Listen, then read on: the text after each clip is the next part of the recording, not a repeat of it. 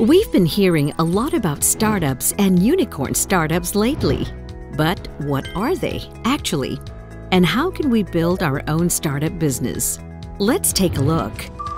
Startups should have a new perspective in business, and it should make a difference.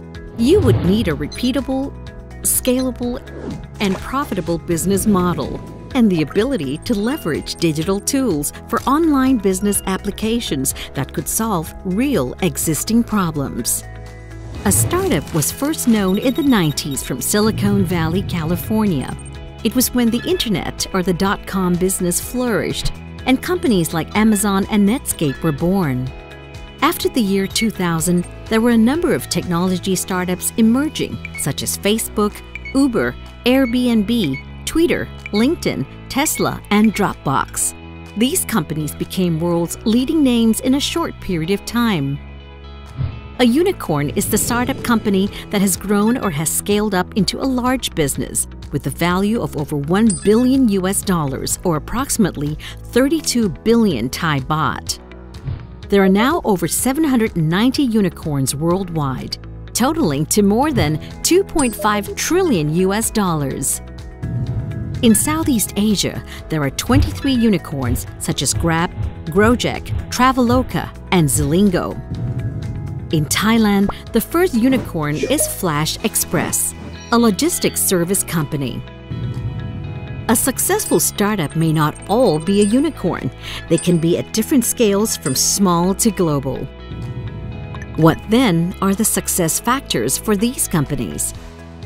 A startup business usually starts from finding business ideas, which may be the founder's passion, or from recognizing the society's needs or their pain point.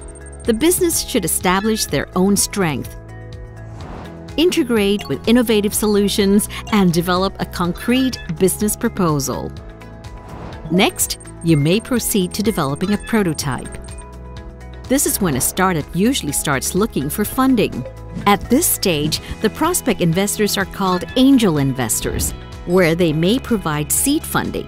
An angel investor can be a government sector, such as National Innovation Agency or NIA, National Science and Technology Development Agency or NASDA, and Digital Economy Promotion Agency or DEPA. Alternatively, startups can take part in accelerator campaigns as well. Apart from funding, another essential factor for startups is a working team with knowledge, skills, teamwork, passion, and the determination to reach the company's goal. Once the business is ready, startups may plan to scale up by fundraising at a different series, depending on the level of funding needs and the potential in expanding to regional markets in ASEAN or Southeast Asia. At this stage, Thai startups are fully supported along their path to reach the global market. This includes skill development, training, and consultation. DITP also supports startups to participate in pitching platforms, international markets and trade exhibitions, SMEs, proactive campaigns, and many other activities. The path to reach unicorn status for each startup is different. There are, of course, obstacles to face and overcome. However, if we are determined, we may be the next successful startup in the near future. DITP, Department of International Trade Promotion.